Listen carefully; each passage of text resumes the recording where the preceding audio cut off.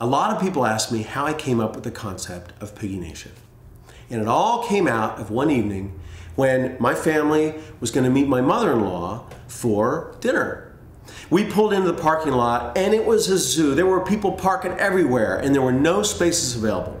Well, we found one and we waited for my mother-in-law, my kid's grandmother, to arrive. And when she pulled in, we said, "Grandma, there's a space right over here opening up."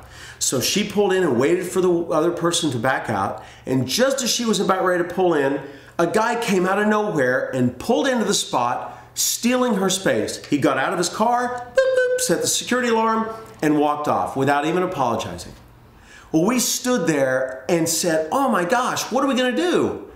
Well, I said to my kids, you know what? We should make a note and put it on his windshield to tell him that that was really like some sort of piggy behavior on his part.